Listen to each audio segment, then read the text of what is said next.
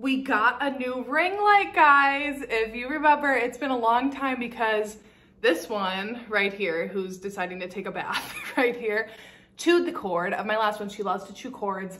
She's a big stinker about that, but we finally got a new one. So hopefully the lighting's a little bit better. We'll see. I definitely need the artificial light though, because I live in the Midwest. It gets very cold here. It gets very dark here. So my filming hours have been limited because of when natural light is out. So finally we have this back. Yay, go us. So today is the ultimate guide to QB Tyler. I'd say is like the queen of taboo.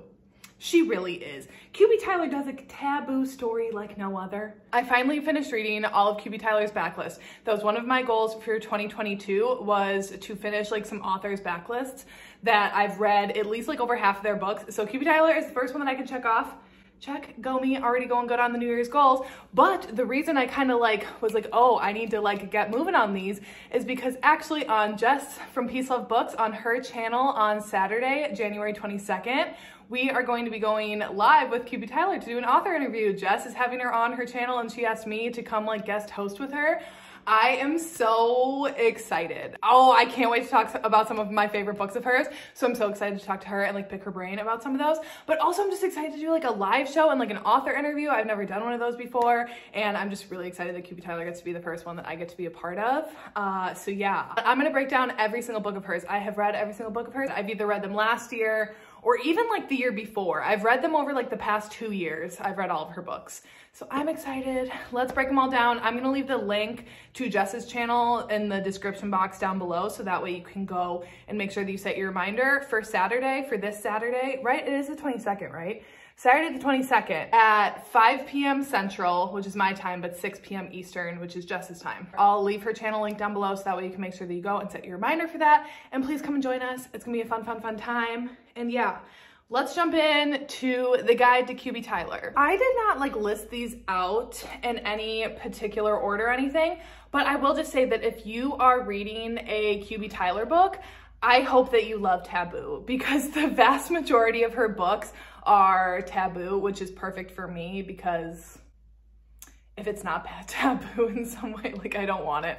I love forbidden romances and she is like the queen of forbidden romances. So a lot of these are going to be very taboo. I'll give you a gist of what each is about depending on like your level of comfortability with taboo. She has like a broad range. She has from like dipping your toe into the water to like full on in the ocean. So let's go. I am gonna start with my absolute favorite and the one that I will go absolutely feral for when it is released, and that has Always Been You by QB Tyler. Also, I gotta get this out there because Twisted Christmas is gonna be coming down off of Kindle soon, so make sure that you go on and get it right now. Like, go get it. It's only 99 cents and it's a collection of novellas, but go there for QB Tyler's one. I mean, the other ones are great too. Every single other one that I've read out of there I've loved, but I mean, this is a standout. So it is a novella, but she is expanding it to be a full-length novel, which I will be one-clicking it right here. Pre-ordering, one click, everything. I'm so ready. So Always Been You follows James and Gabrielle, and this is a pretty taboo one. It is an adopted siblings romance and an age gap. So Gabrielle was adopted by James's family when she was around 2 and then raised and became a part of their family. And James is quite a bit older than her. I want to say maybe like 10-ish years. I forget the exact, but it is like a decent age gap. When Gabrielle is a student going to school in the city and James is there working, and he kind of like just watches out for her, makes sure that she's doing okay, and they're getting ready to head home for Christmas with the rest of their family. But now that she's 18, they're starting to kind of change their feelings towards one another a little bit, and they're both trying to like not act on it, to not like change any dynamics going on. But before they head home for Christmas, they just can't help themselves, and oh my god, it is the best novella I've ever read in my entire life. I mean, you guys have heard this over and over again since I read this in December. I'm obsessed. I'm so obsessed with it. The amount of angst that QB Tyler was able to pack into a novella, that's my thing with novellas. I don't normally like them because they have to move at a much quicker pace, and I like more of a slow burn. But the amount of tension and angst that was built up in the shortest amount of time, I don't know how she did it. So good. The chemistry between James and Gabrielle was just perfect. The taboo level, the steam level, everything in this just worked for me. And I loved the little bit of like the family that we got to see. So I'm hoping that we get to expand on them more in the book, like the full length book. Oh my God, it was just so good. You guys literally need to snag this before it's gone or before it like goes away until it's an actual novel. I just can't wait, but definitely on the higher of the taboo level of her books, I will say. You gotta play with that right now.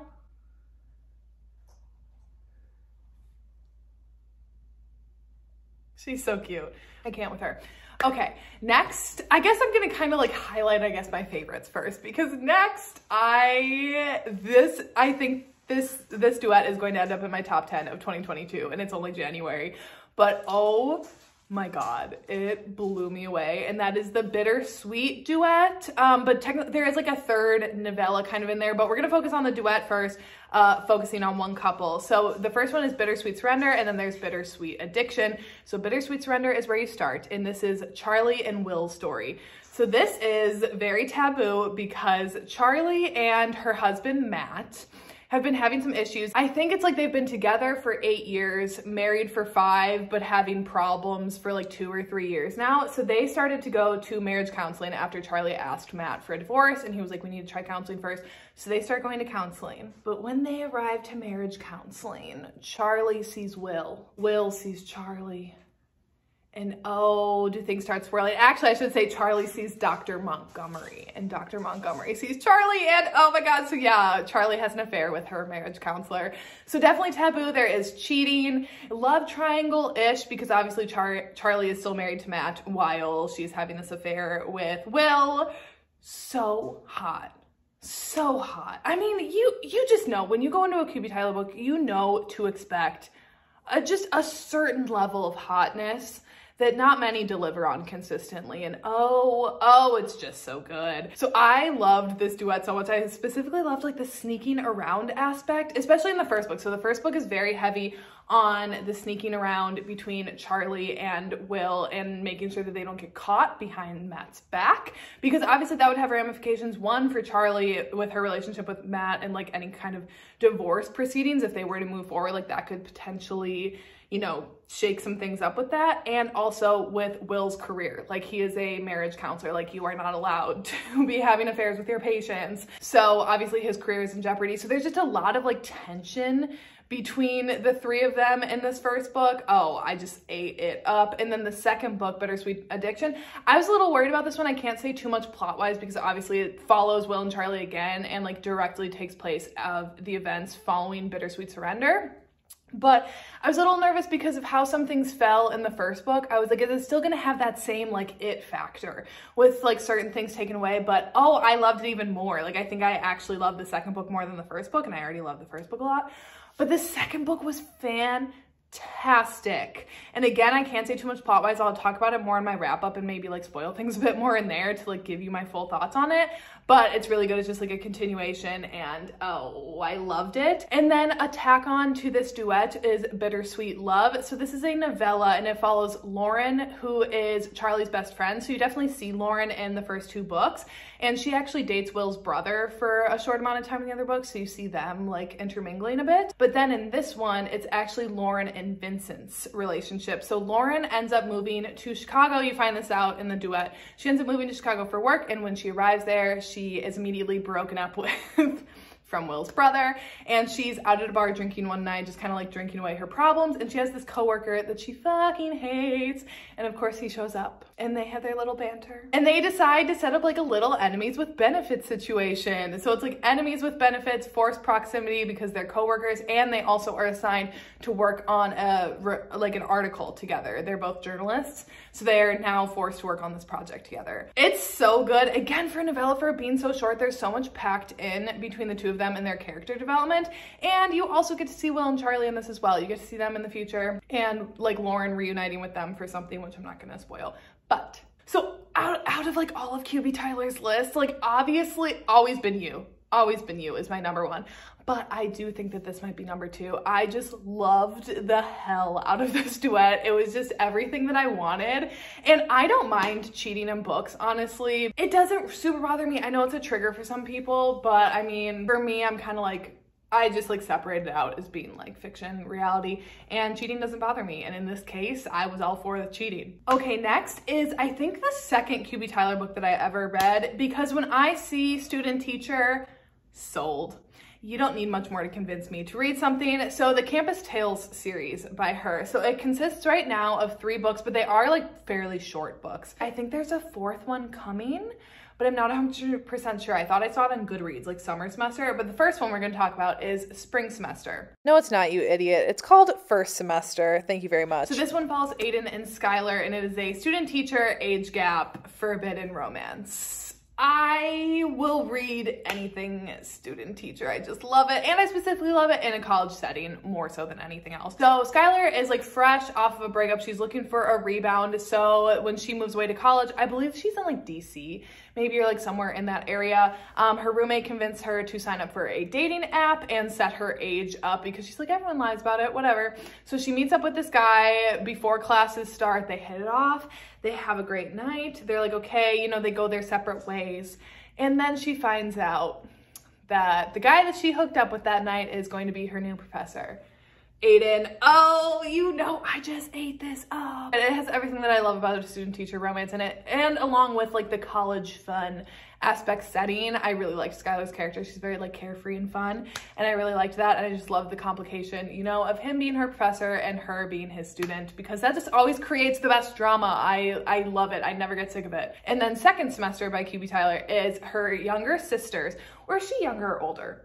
Skylar's sister, Serena. It follows her. So this one is Serena and Landon, and this is a dad's best friend slash boss slash age gap romance. So Serena is kind of the opposite of Skylar. So where Skylar's like a little more carefree and fun, Serena is like much more of a rule follower. She gets this internship at her dad's office where she is going to be working under his partner slash like best friend Landon.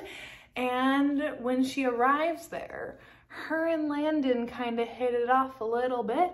And it kind of goes from there. But yeah, definitely taboo because one of the age gap is pretty big. And then also obviously with him being her father's best friend and also her boss, just so many levels there to that, so many levels to the taboo-ness. We love multiple, like I love just an age gap, but you know what's even better than just an age gap? When you add in father's best friend. And you know what's even better than just age gap and father's best friend? When you add in your boss to that scenario. Thank you. Thank you for the delivery on this. I loved it. So good. I think this one, so first semester is by far my favorite out of this one. You just can't really top student teacher for me, but this one, oh, loved it as well. And then last one is spring semester. So this one follows one of Skylar's friends slash roommates. So this one is Everett and Layton, and they are childhood best friends to lovers kind of situation and accidental pregnancy. It is my least favorite out of the 3. I do still enjoy it and I did still really like it. However, like friends to lovers is never going to be my favorite trope. I prefer like enemy, like I love hate to love, and accidental pregnancy is never going to be my favorite trope either. But still good, still like a fun, steamy time. I mean, that still delivers. And also this one has cheating in it too, because they're both dating other people when we start, but they are both hooking up with one another at the same time. But they both originally started dating other people because they didn't think that like they would ever be together, and they were trying to like make it seem like they were okay with how their relationship was when really they weren't, and they should have just been together from the start, but they weren't. And then when they finally decide to be like, okay, we're gonna like go all in on this, we're gonna break up with our other people, something happens and it doesn't work out that way. That's the Campus Tales series. Definitely super bingeable, like pretty quick reads. And for me, QB Tyler's writing just really flows where like I get into a good rhythm when I'm reading it. Like some books I find are like really heavy on dialogue where I don't feel like I'm getting enough like substance out of that. And some books are really heavy with descriptions where I'm like, this is taking forever. Hers has like the perfect balance of back and forth that it just like I get into a rhythm reading them. And her writing just clicks for me, and these are like definitely super bingeable because you can just really read them like one after another, and they're just good, spicy, steamy times. Okay, now the rest of these are all standalone. So we have 4 more, 3 novels and 1 novella. Let's do the novella first. I've already talked about this one before in my brother's best friend romance recommendation video, because you know what I love just as much, just a smidgen less, but just as much almost as student teacher, brother's best friend trope. So my best friend sister, Obviously. A little bit of age gap here, not a lot, but like a teeny tiny bit. So this one follows Jackson and Ava moves to, I think, New York City for school, and she's going to school there, and her older brother, Tucker, I think, asks his best friend Jackson, like, hey, can you kind of just like keep an eye on her, just kind of help her out, watch out for her, you know, if she's there by herself, like just want to make sure that she's being safe and taken care of, you know, whatever. And Jackson agrees, and Ava's only too happy that he does because she's always had a crush on him. And as they start like getting to know each other in the city a little bit, she asks Jackson if she can just help her out with a little favor. Can he just maybe, you know, help her get a little experience, if you're catching my drift? And Jackson immediately is like, no, I can't do that to my best friend. Like, we can't cross that line. No, no, no. But then when he sees Ava potentially talking to someone else, oh, does he get territorial? And I live for it. I just love the brother's best friend trope. I love the like forbidden aspect that it adds to it. Like that hint of being like, oh, we're going to be caught. Kind of like with cheating a little bit. Oh, it's like, oh, they might get caught. And like student teacher, oh, they might get caught. I don't know. I guess I just want people sneaking around in my books. I guess not in real life, men, not in real life, but in my books, I eat that up. So yeah, this one's great. I've already talked about it in a few different videos before, but just a solid brother's best friend novella. And then the 3 standalones. So I'm going to start off with my favorite that I just read this year. I should have read it last year. I knew that I was going to love it. I knew that I was going to love it. And for some reason, I just put it off for so long, and that's Forget Me Not. I know this is Jess's favorite QB Tyler book of all time. Like, she literally talks about it all the time. And that's why I was like, I need to read it because I will read anything that Jess says. And I already knew that I loved QB Tyler's books and her writing, but I just put it off for a while, but I finally read it this month. Oh my God, it was so good. So this one follows Olivia and Bennett, and it is a marriage in trouble, cheating, amnesia romance. Oh my God. So we start out at the beginning of the book here, where Olivia gets a phone call that Bennett has been in a car accident. So she goes to the hospital, and as he wakes up and they start talking, they realize that Bennett has no memory of the past 2 years whatsoever.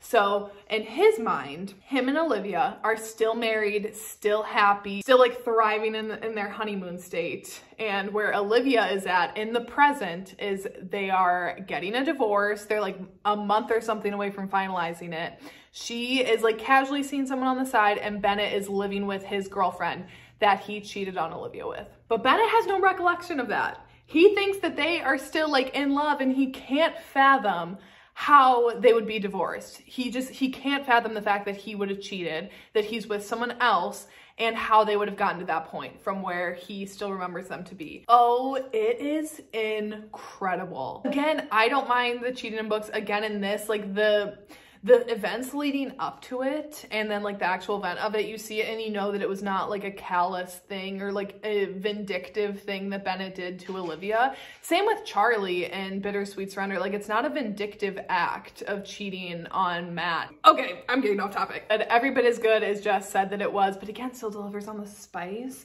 But mostly the angst. The angst in this book is off the freaking charts. The tension between the two of them as they're like figuring out this new normal for them is insane. And then it's kind of like, what would happen if Bennett returned his memories? And what if he doesn't? Olivia has to come clean and tell him like what happened when she, like, that's very painful for her to relive. Oh, it's so good. The tension. Also forgot to mention trigger warnings for fertility and miscarriage in this book. Probably my favorite standalone. That's not Always Been You, because Always Been You is a novella, but it will be a standalone, and that will reign supreme. But this one, so good. Okay, and last are 2 that I read in my Banned, Forbidden, and Taboo reading vlogs. So Love Unexpected was actually in my first ever Banned, Forbidden, and Taboo reading vlog, and that's the video that is like done the most, I think, for my channel. I have since revisited the book. Fire. Straight up hotness for this one, and one of the most taboo ones. So this is a stepfather, stepdaughter age gap romance. So this one follows Stassi and Dominic. Dominic married Stassi's mother when she was young. I don't know, maybe like 10. I can't quite remember, but when she was younger. And he also worked at her school, and she never saw him as a father figure. Like, never once did they have like a father-daughter type relationship whatsoever. If anything, like, there was quite a bit of tension in their relationship. And then Stassi's mother passes away, and Stassi and Dominic are kind of left reeling with their guilt. This is the second time that Dominic has been widowed, and now he kind of has Stassi that he's looking out for. and they kind of bond in their grief together. The hot level of this one, guys, next level. I'd say out of all of them, like I'd put this up there with like Bittersweet Surrender, where this one is just like, it's straight up hot. It's a hot book. Like, yes, there's a high level of spice in it, but that doesn't always mean that I think that it's hot, but this one is straight up hot. I revisited this one after reading Always Been You, because then I was like, I just need to go back and like reread some of Stassi and Dominic's scenes. And actually, I think I would have bumped up my rating since then. Like, I think I would give this one a solid 4 out of 5, where I think before I gave it a 3.5, rounded up, where I think I was just being like overly critical of it. And that was still so early in like my really spicy reading books, where I was like, well, if a book is like predominantly spice, I can't rate it the same as I would rate like a non-spice fantasy book. And like, that's just bullshit. Like, my rating system has really like ebbed and flowed over time.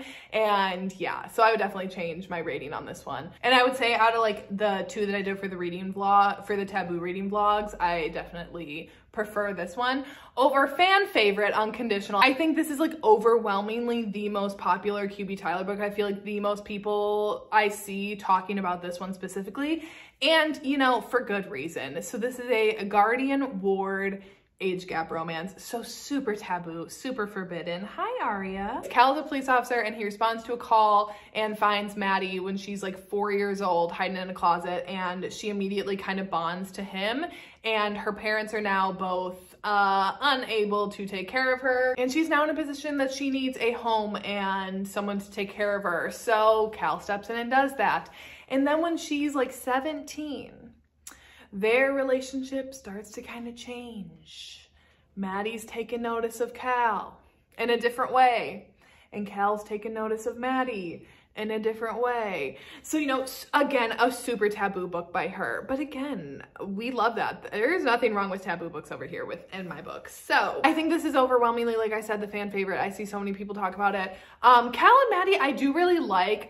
This is just personally not my favorite. I do think that like it just moved like a little too quickly for me. I do like a little more angst and tension, like how much we had with Olivia and Bennett and Forget Me Not. Oh my god, there was so much tension between the 2 of them that, I don't know, I do still like it. I think rated it 4 stars, but it's just out of all the QB Tyler books, it's not my personal favorite, but I do know that it's like overwhelmingly, I think, everyone else's favorite. So definitely make sure that you check it out. Just because it's not mine doesn't mean that it won't be yours. Oh, Dorian, you look so handsome in the sunlight. Can you come here and say hi? Oh, look at how big you're getting. Do you guys remember when I used to hold them up and they were like these big? They were so little. Now you're so grown up. Oh, okay, anyways, that's it for today's video. Like I said, make sure you check out Jess's channel for the live show that her and I will be doing with QB Tyler on Saturday, January 22nd at 6 p.m. Eastern time. Right? Because then 5 p.m. my time. I'm horrible with time zones, so I'm going to get that right. But anyways, I'll link Jess's channel down below so that way you can make sure that you see that. I'm also going to link the link to Twisted Christmas down below, so you make sure to go and buy that and download it and read Always Been You because it's fantastic. I'll also leave like QB Tyler's Instagram link and like her website link and everything down below. But all of her books are on Kindle Unlimited. So if you have Kindle, make sure you read them on there. If you don't have Kindle Unlimited, make sure that you do not pirate. We don't support pirating authors here. It's not cool. I really like doing these guide to author videos. So I do have a couple more planned in the future, just when I finish up like Fiona Cole's backlist.